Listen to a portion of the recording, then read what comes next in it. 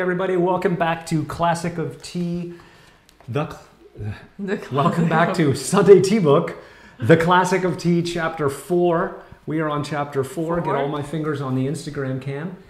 Hey Skazam, welcome, and welcome YouTube, welcome Instagram. For a little while, Instagram, you got to jump over to YouTube. Hey, Natsimar, join on Instagram.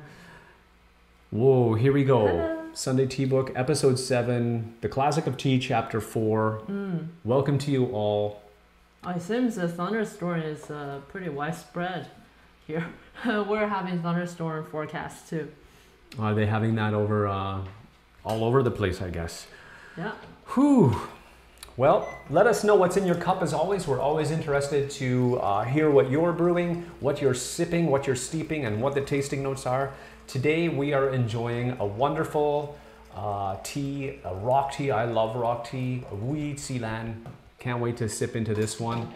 Many of you, or some of you, or maybe none of you, may know that Baya Xilan is one of my favorite teas. This is tea is related, cultivar-wise, but obviously quite a different process made as a rock tea. So we'll give you guys a look at the leaf, the dry leaf. So hard to see. Can you put the big screen? Yeah, let's put the big one. Oh, there we go. So I can see what's going on. Otherwise, there we go. Here we go. We can have a look at So it. Instagram people, nice. if you were on YouTube, you would see the just beautiful, giant, full screen of gorgeous dark with the tinge of that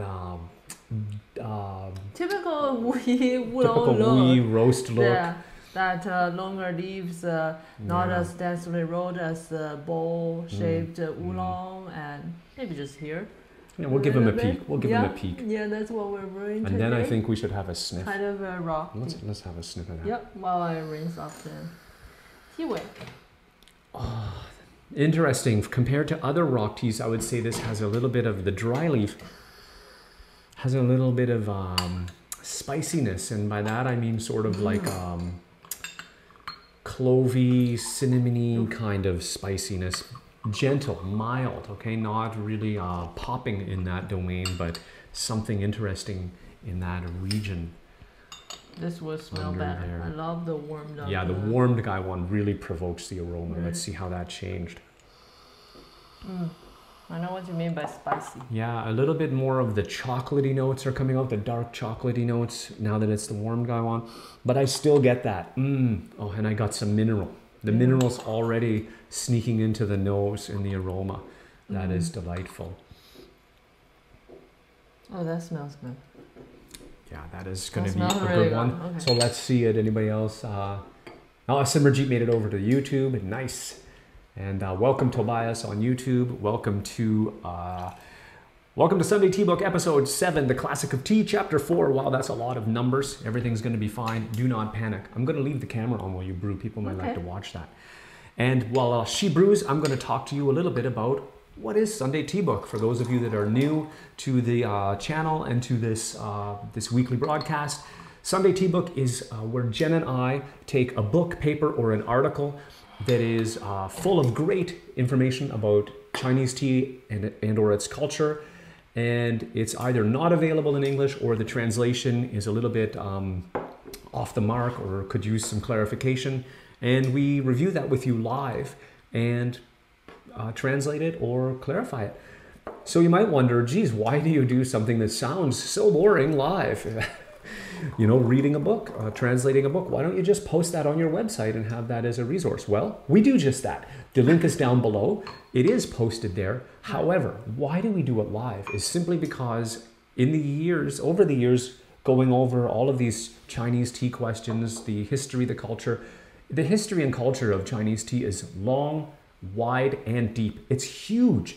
And there are so many little nuances and fun things to discover in asking the question, in arriving at the finished translation, that to not do it with you would seem to be a big loss for us and for you. For us, because we love to hear your questions, your input, your help even. We're not pro translators. Your help with maybe picking that right word for what we're trying to describe, you know, when it's organic and squishy and we haven't quite resolved on it. And for you, because you get to see firsthand kind of the process, what's going on. You get to ask those questions. So, and how has it gone? Well, we're in season 2. This is our 3rd publication that we're doing. I didn't miss any, right?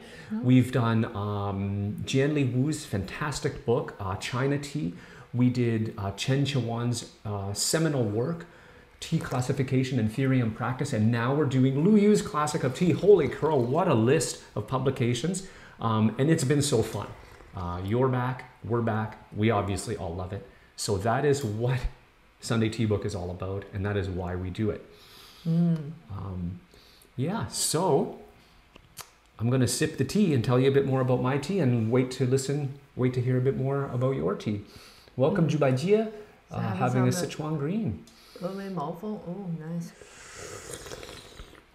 The other day we were talking about how hot it is in Sichuan right now.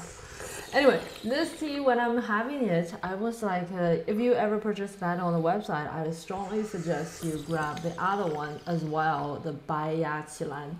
That same cultivar, and that really would demonstrate. Like when I look at this tea, the dry leaf, the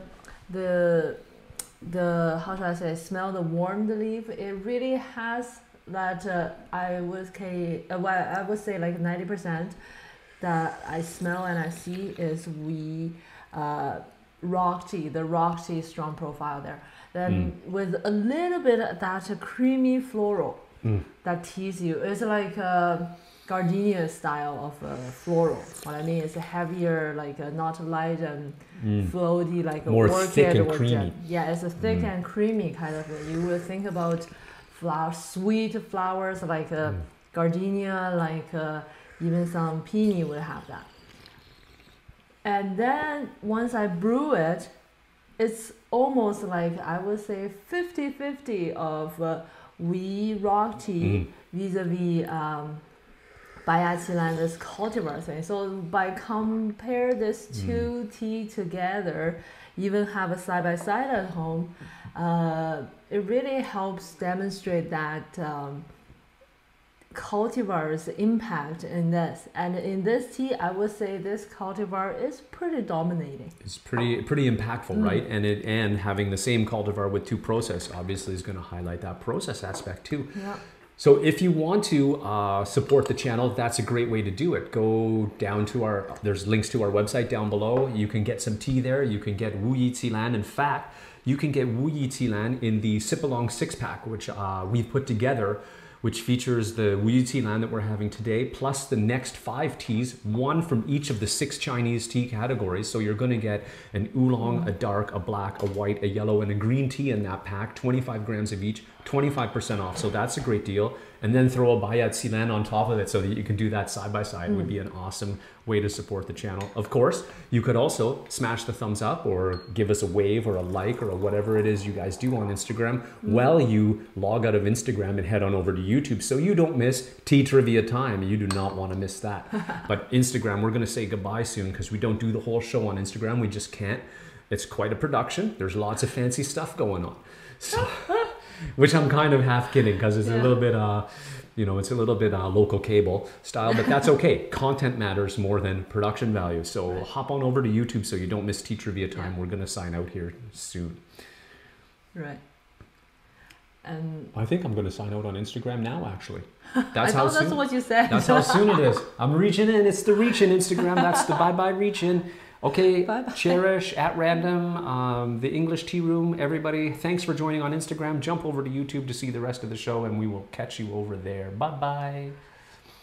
All right. So a little bit about this, because previously, as Phil mentioned, our Sunday Tea Book is mostly about not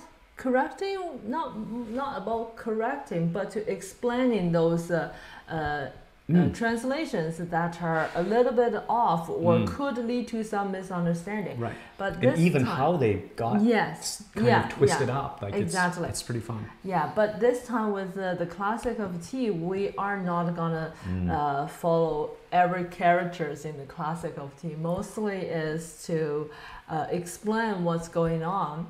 And on the translation on the website, you would notice that it is very weird, bizarre. because it's I almost try not poetic. to. It's Yeah. almost poetic at certain points. Like it's a really Which is the original form of the classic of tea. Mm. So we save all those explanatory. So I try not to fill in all the explanation to make the sentences cohesive and understandable for modern people, so that we can see the more original work and explain those weird stuff that doesn't make any sense. Yeah. Here, live here. Right, because I think if we made it like a what's the word I've been using? If we made it like a narrative and made all the grammar tight and tidy, there's a good chance we would have to pick an interpretation. But here we're going to discuss the ways it can be interpreted, and it's better.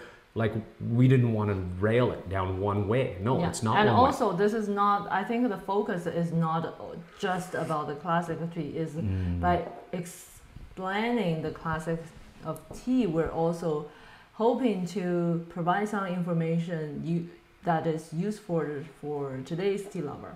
And the reference I'm using is the classic of tea narrative and commentary by Mr. Wu Jueno, the founding father of modern Chinese tea industry. And it's a very well written, well researched, more like academic style of book. Like when he point out there are certain characters that has different opinions in what the character is, he would give you all the explanation of different characters and why this and why he decided to use the specific one in this version.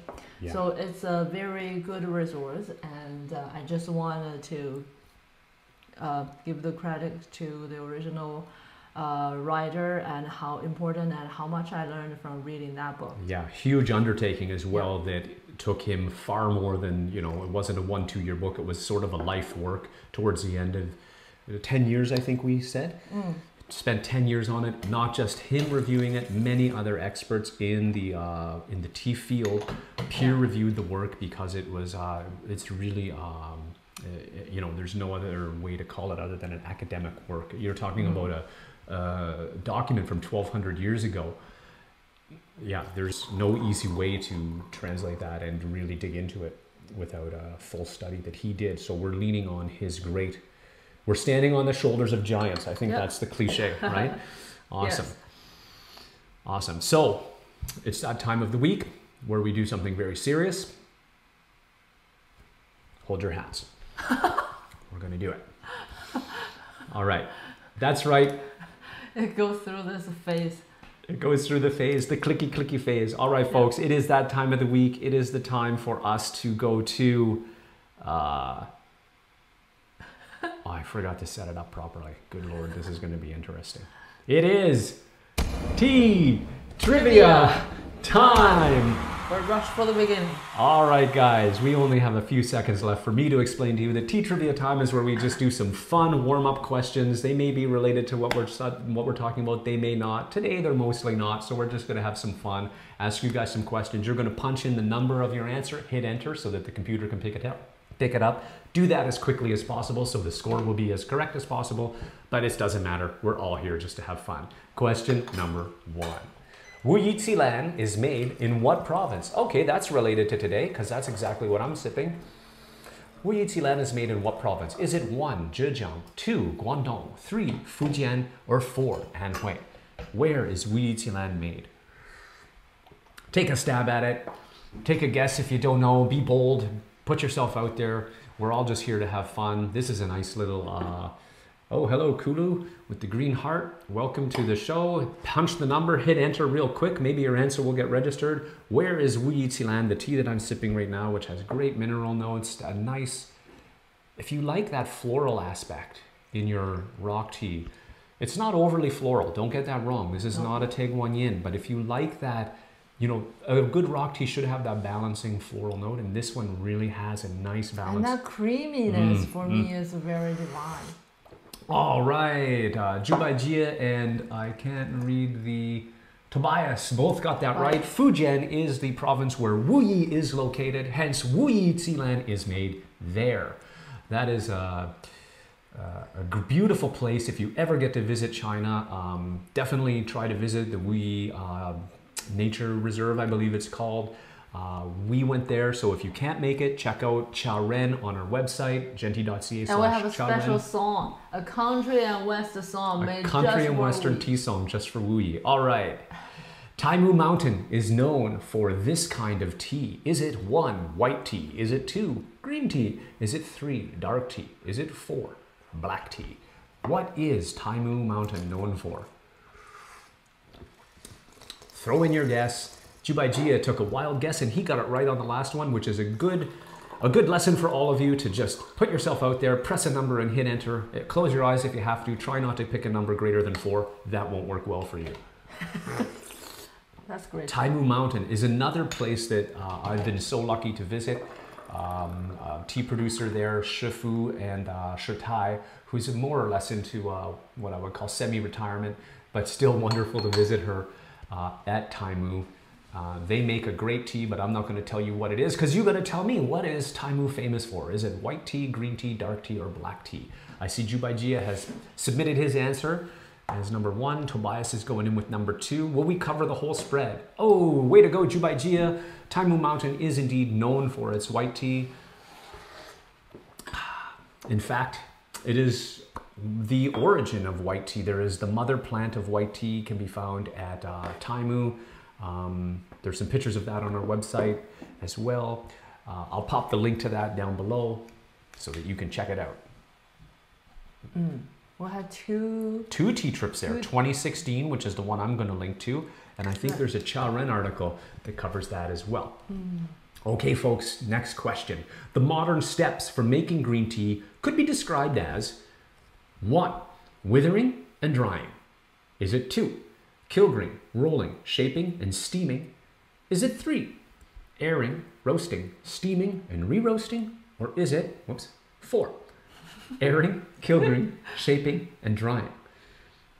The modern steps for making green tea. So we've been spending a lot of time, or in fact, the last couple episodes of the Classic of Tea have been centered on the process of Tang Dynasty tea. Quite remarkably different than pretty much anything we see today. You know, kind of straddling the funky steamed green tea / dark tea-ish process. We even had the Luyu tea cakes in a while ago, which sold out like that because it's such an interesting thing to try, which were an attempt at reproducing Luyu green tea. This is modern green tea. Enough talking about Luyu green tea. This is modern green tea. So what are the modern steps? I see a couple guesses for 1, and Jubai Jia so far sweeping the board. Number 4 is the right answer. There's an airing, there's a kilgreen, of course, the key step in green tea making in modern times, shaping and drying. Those could be known. I kind of threw in sort of very deviant steps in all of the other ones. The number 1 that you guessed, Tobias and Kelu, is the steps for white tea, in fact, withering and drying. Very simple step in terms of steps, very complicated in terms of getting it right. All right, next question. 3 famous dark teas are, is it 1, Tei Guan Yin, Huang Da Cha, and Rongjing? Is it 2, Tianjian? Don't laugh. Okay. Tianjian. Sorry. Tianjian, Bai Mudan, and Pu'er. Is it 3, Pu'er, Liu Bao Cha, and Fuzhuang?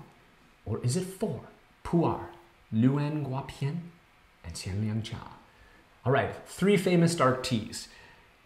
This is from a talk I did in 2020 or 2021. I don't remember. I covered all of the tea types. I can put the link to that down below. It's kind of a little tea 101. I think it's Chinese tea 101 or something like that. I'll put the link down below, but take a stab at it. Just take a guess. We're having fun here. We're just warming up. Yeah, back in the midst of the pandemic, I did kind of an online fun thing and I covered kind of all the tea types. So just take a guess at what you think the 3 famous dark teas are.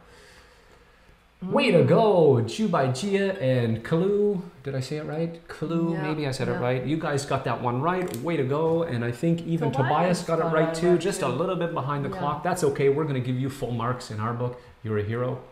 Yeah, Inner Sun and Vision also got it right. So that's a sweep. That's going to trigger me to give the winning call. That didn't appear. Do you hear that, guys? Anyway, something going wrong with the audio? Let's keep going. These three people were major figures in the history of tea. Okay, we're getting technical, okay? This is going to be a good one. These three people were major figures in the history of tea. Was it Song Huizong, Wu Juanong, and Zhu Yuanzhang? Was it Lu Yu, Ma Yun, and Wang Tao? Was it three? Number 3, Lu Yu, Ip Man, and Li Lianjie? Or was it number 4, Lu Yu, Chan Yixun, and Chou Jilun? All right, guys, this is a little bit tricky. So just take a stab at it. I was really nasty with this one, but not too bad. Some of you might be laughing at home. You might be having a good time with this. I had a little fun with this. So each of my answers is themed. Of course, one of them is tea themed. That's the right answer. So is the right answer 1, Song Huizong, Wu Juanong, and Zhu Yuanzhang? Or is it 2, Lu Yu, Ma Yun, and Wang Tao? Oh, Zhu Baijie took a guess at Lu Yu, Chan Yuxun, and Chou Jilun. So that number 4 happens to be Eason Chan and Jay Chou, the 2 sort of famous Chinese singers. And of course, Lu Yu was thrown in there to kind of trick you guys. So all the Lu Yu answers were wrong. That was very nasty of me, so shame on me. But I couldn't help it. So I picked 3 non-Lu Yu tea figures. Song Huizong was a famous emperor who came shortly after Lu Yu in the Song dynasty. Shortly? For quite a while, sorry. A couple hundred years, right? Okay, yes, shortly in couple hundred years. Yeah, not like 10 years. Right. Anyway, way to go, everybody. You all did great. Zhu Baijie, Tobias, and Kalu, great. And also Inner Sun and Vision, you got on the board too. I saw it. We all saw it. We witnessed it here. You're all winners in my book. That was tea trivia time. Let's dive into the classic of tea, chapter 4. That's pretty cool. And that's how we roll here, okay? That's how we roll. We have a lot of fun. We do nerdy stuff, but we do it in a fun way, all right? I hope you guys had a good time with that. Right? Need to read Good more job. tea books, Good job. apparently, huh? No, that 3 key figures was a really tricky question. If you didn't, even if you saw my video about it, I would never remember that. No, right? You never know who else would you throw in that. And I should tell you who the other groups were, right? There was the other groups were was Jack Ma. Was Jack, so with Lu Yu, one of them was a business theme. So it had Jack Ma, the owner of Weibo, Alibaba, and it had the CEO of DJI, whose name escapes me already. Wang Tao. Oh, yeah, Wang Tao. So so business theme. Then I picked Kung Fu stars. Kung Fu, which was Jet Li, which I used his Chinese name Li Lianjie. And then the other one was Ip Man, which probably many of you recognized. It's not Ip Man. So, because he's like the what fist? Wu Chang? Yong Chun Quan. Yo Chun Chen, but in Cantonese, Wu. Anyway, yeah. Okay. Flaming fist or whatever. I just wanted to say, like Zhu Baijie point, Tangtong Song a long time. Yes. It's all relative. That's just I was talking in geological terms. Yes. It's not a complaint. It's a lot of times our habit of talking, like old times.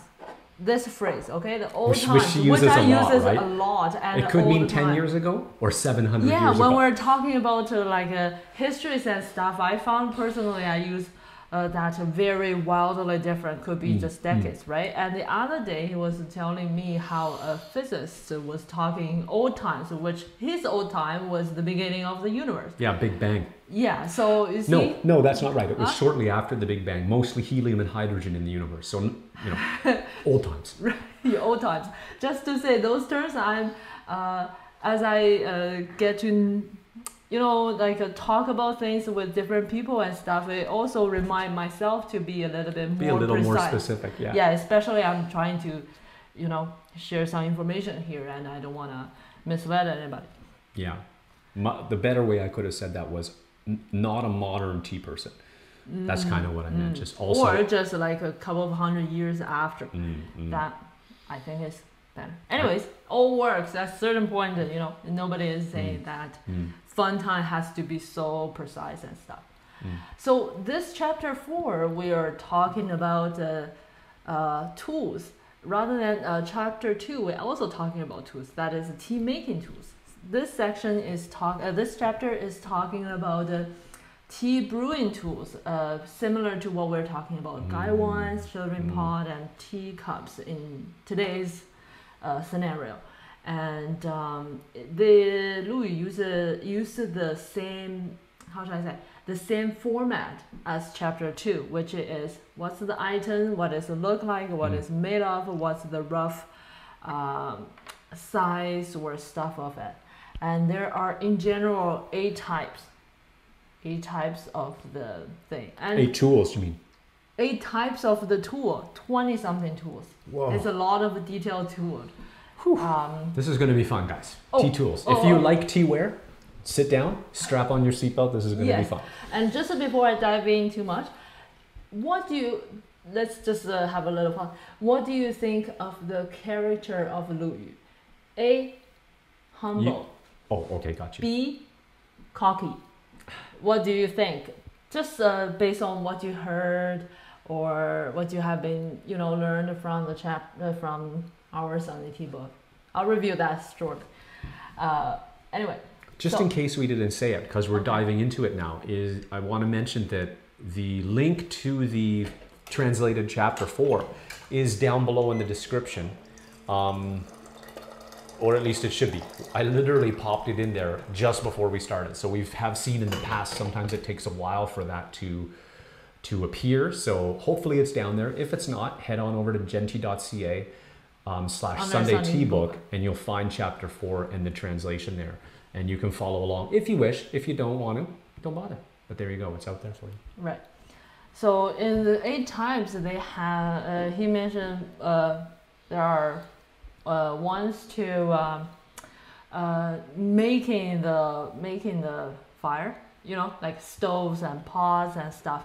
Then he has the stuff of boiling the tea, including powder the tea, spoons, measure, and put that in all kinds of detailed little tool. Then also preparing the tea. Yeah, you have to roast the tea cake and stuff. Right? Oh. Then there's another kind of preparing water, so you don't just get water. He actually used a water filter. Cool. Did you? You were the final proof. You don't remember? I translate it, but I have to say, I think we should maybe dive into some of this because I was fascinated with the chapter, but I maybe didn't catch that the water was being filtered because it, again, it's poetic. Yes, because it's a focus on the tool. Yes. It's really focused on the tool, and I didn't fully just put out the function of that.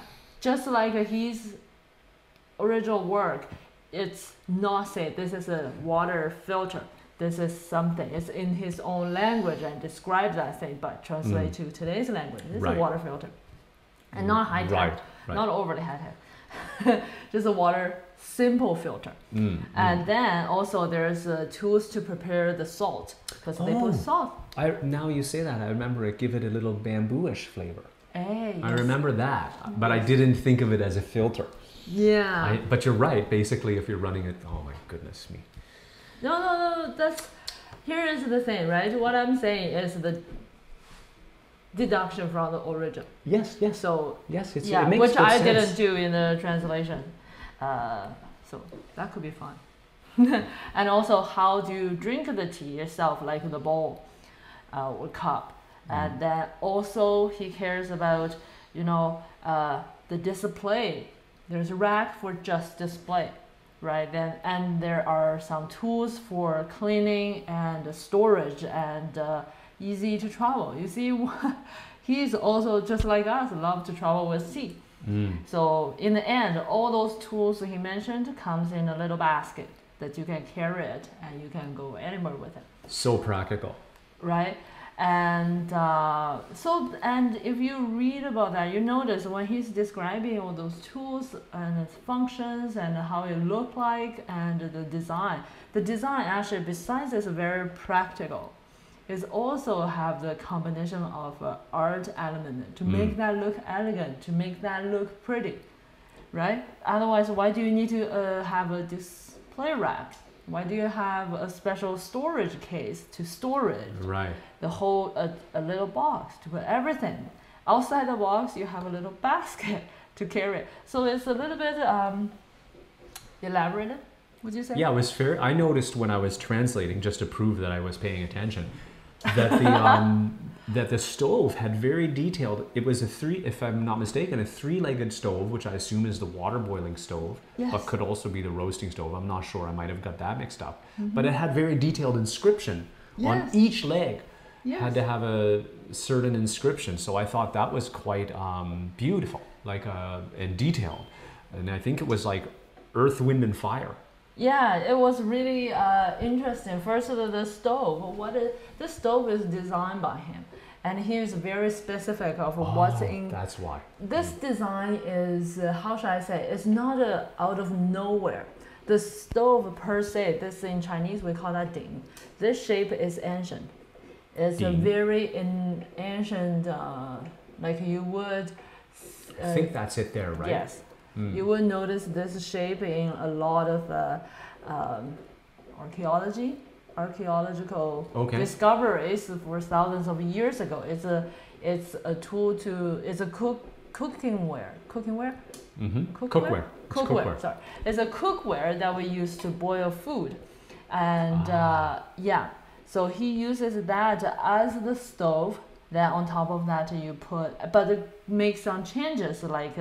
He also mentioned how you have the ashtray so that it catches the fallen ash and stuff. He did a little bit of the modification to make that into a tea boiling stove. Yeah, I remember. But it's still mainly that shape. He even improved a little bit of the thermodynamics, if I'm not mistaken, by putting some sand on the outside. Yeah. And some mud on the inside. Yes. So I assume the mud is more like earthenware, like it's not turn the water brown mud. No.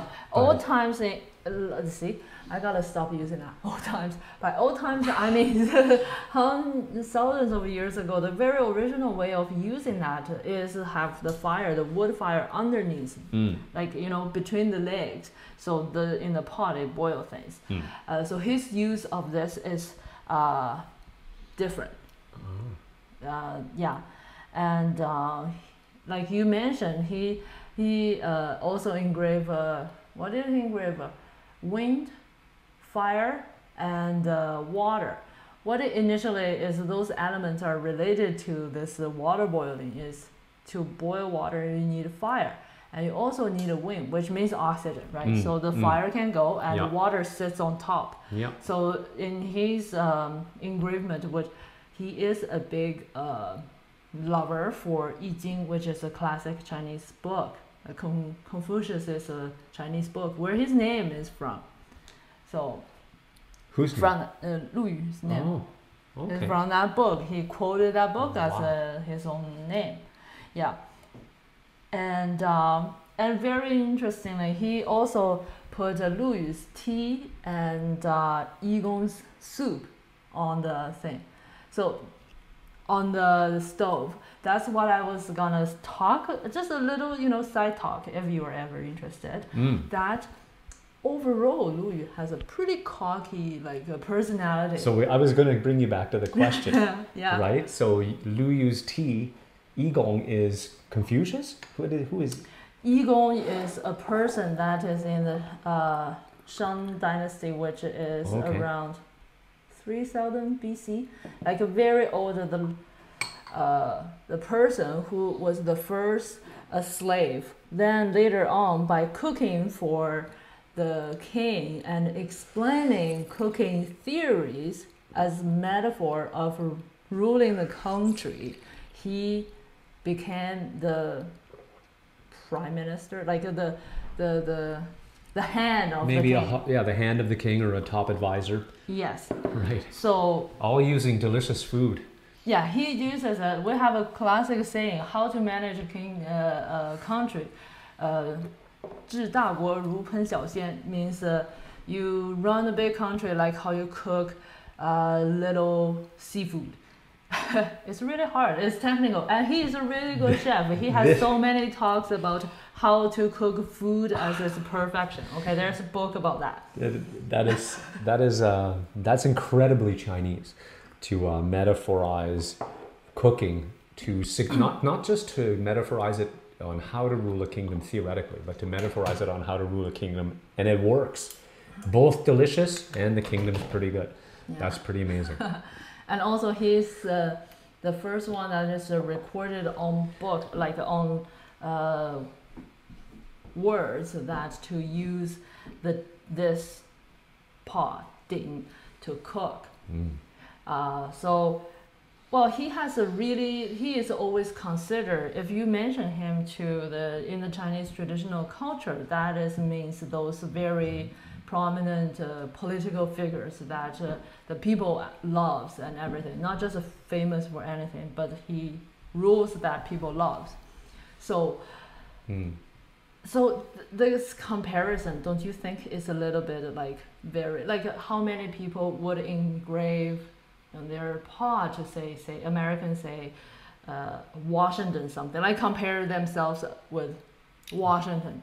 You know what I mean? Right. That kind of important character. Right. It would be pretty audacious. Right. Pretty audacious to do that. Yes. I'm trying to think of an answer to your question, and I can't come up with a name, but I'm thinking it sounds like something, and don't get this the wrong way, but it sounds like something a rapper might do. Right. You know those people who really love to brag. Right, but rapper, the whole air or the whole how should I say, the feeling of doing that is different. Yeah. Rappers do that in the song. The whole song is probably not educational stuff. Another thing, it's a matter of opinion, but yeah. Right. And the other thing is he calls his own book Jing. Jing means the classic, the something very important in this era. And he writes a book, and he thinks that's immediate classic. Exactly. He didn't let time judge it. He told people, this is the classic of tea. Yeah. Sit down and pay attention. Yes, and of course there's lots of his anecdotes, and overall give you that little feeling that this is a guy who, you can call him cocky, but pretty clear of what he's doing and his stuff. Later on, the emperor asked him to go to the court to be a high official with. Yeah. It's everybody's dream. Hey, he said, no. Right? He said no? No. Wow. Yeah, it's one thing to be, cocky, or a tea snob, I think might be a good term, but it turns out everything he was cocky about, he was pretty right. So that's okay in retrospect, the experience, right? For sure. Yeah. Yeah. He had the resume to back up his cockiness, let's say. Let me see. This is really, really... the tea, the Wuyi tea land that we're having is really is performing fantastically. I don't know how you deliver all this great content, all these details. I see her notes down here. It's like a squiggly mess, and still brew to perfection. It's really something. We did talk about switching brewing roles for this, just because this is pretty heavy duty stuff, and we're stuck with this. I'm on this side. He's on this side. We don't want to switch. We lack the flexibility to switch sides, so she brews, and honestly, she knocks it out of the park. So, thanks. So you need to switch. Thanks. This is still has that creamy floral with the mineral dark chocolate, some of that deep spiciness still. Yeah. Yeah. Zhubajie says in二里头, right? 二里头. Oh, it should probably, you mean 二里头. Yeah, he has it underneath 二里头. Oh, right. 二里头, yeah. It's a pretty traditional cooking word for us. Right, talking about that pot. Yeah, but later on it becomes the symbol of power. You see, usually in the West, you think about the symbol of power. It's crown, it's sword. Those kind of things. Most of our symbol of power is cookware, drinkware, teaware, that kind of stuff.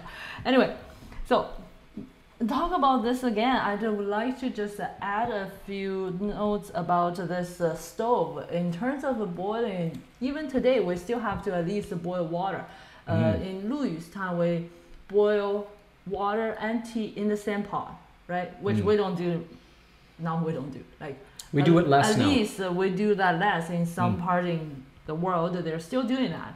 And Well, just hang to on. say here to most of Kung Fu, Shameless plug, if you check out our Right. website and grab some ZhenTea Kimen, we do recommend you boil that one. That's a boil It's one. a little wrapped up little ball of black tea that really needs a boil to kind of get out of its little wrapper, which you boil with the tea and it adds a little flavor. So there's still some we can do that. So check that out. Dark tea, boil your dark tea, boil your white tea. When you're done, you get a lot more life out of it. It's really fun. Especially aged white tea boils really well. So good. Yeah. So where was I? Oh, I'm so sorry. You were to talk about Rito and then come back to the pot, The pot. the power. Yeah. So I was talking about the pot. Sorry, my Don't bad. forget. I should keep track of that. No, I didn't mean to So distract you. they boil tea and water all in that. Later on, in Song Dynasty, still the majority is tea and water in the same pot to boil. Then later on in the Ming Dynasty, it become more similar to what we have. It's boiled water, brew tea. So that's the difference. And that also has many effect in terms of what the stove look like. So in Tang Dynasty, he's like Louis style using ding, that kind of pot shape, as a stove, is pretty popular. And even in Song Dynasty, that was still one of the more dominant style of Boiling tea. boiling tea, the stove. But they started to have different styles of stove showing up.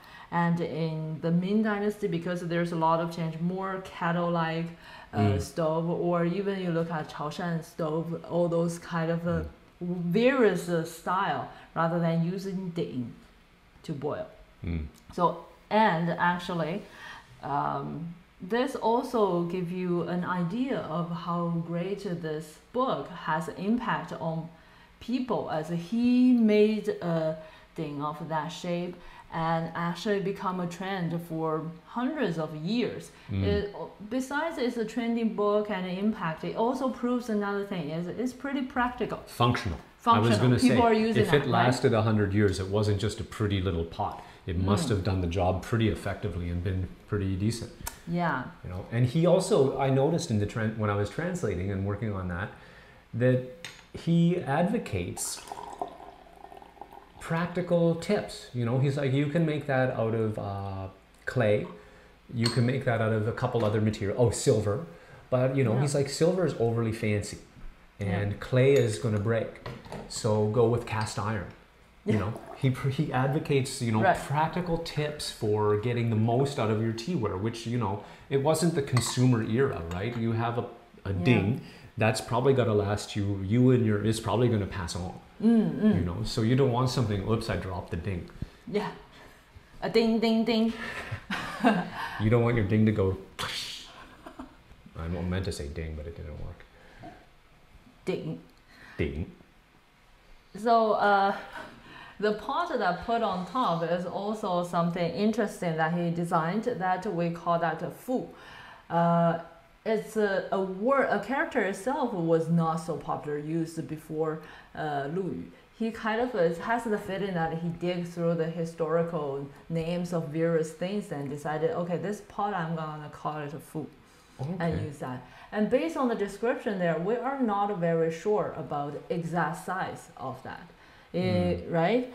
And so based on a little bit, how should I say, considering the ding size and all the other tool size, we're guessing that this pot is around, say, around 2 liter to 3 liter is range. It's not overly big, and also it's not gonna be super heavy, because in the end everything still goes together in a container, in a basket that you're supposed to carry it around. Right. So it's also not very heavy.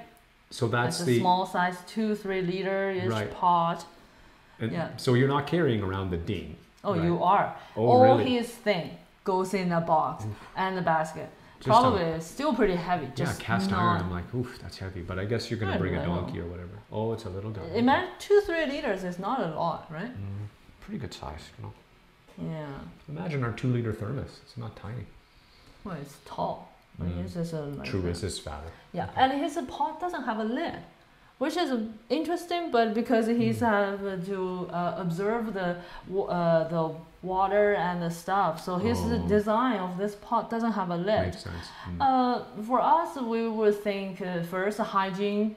You know, if you're boiling that, boom, a fly goes in. Here you go. Start over.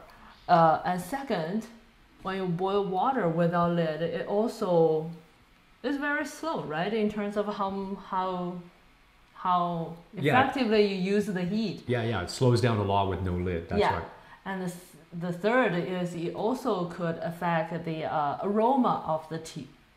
Right, because when you boil the whole tea aroma, it will be really nice in the room or in the surroundings, but for the tea itself, it will lose a lot of aroma.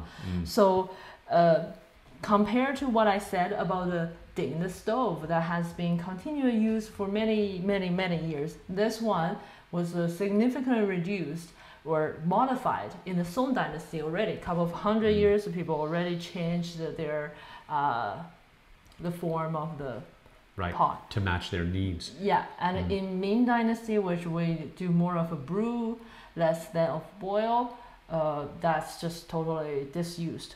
And Disappeared. Okay. Yeah, and in Qing Dynasty, the trendy thing for boiling water is no longer those kind of pot, but copper.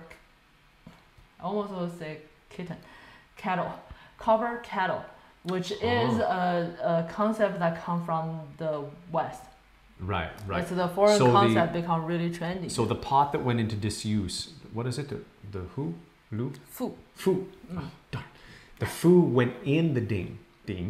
Not in, like on top. You gotta boil that. Okay. Right. Cool. Just wanted to straighten that out. So I'm trying to picture it because I don't think I have a picture of the stove is on the top, on the bottom, then the pot on the top. Right. Yeah. I'll just check. So that's the ding. And I don't think there was no picture of the fu in the book. No. That's definitely not the fu, and this is not the fu. We could have drawn that based on the diameters and stuff. Okay, just wanted to check that out. Cool. I guess. So that's the first kind of, so we're at the point where we're kind of boiling the tea with these tools. That's kind of where we're at, right? We haven't got into the serving and the drinking yet. Yeah, next episode we will be talking about more the roasting and powdering. I always forget that they actually roasted before. Because it's wet. Yeah, it's humid, right? You mean the environment is quite humid, so they got to kind of dry out the cake before they crumble it. But we're going to get into that next week.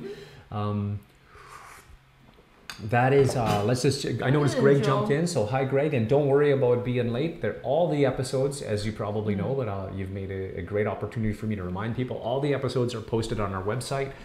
They won't be available immediately after the show, or maybe not on Monday, but sometime later on Monday, Tuesday. They're all up on the website with the finished translation. You'll find the rebroadcast of this video here. So no worries, they're all there for you. If you've been traveling or you have missed the first few or you want to go back and watch some of the old Sunday Tea Book, they're literally all there.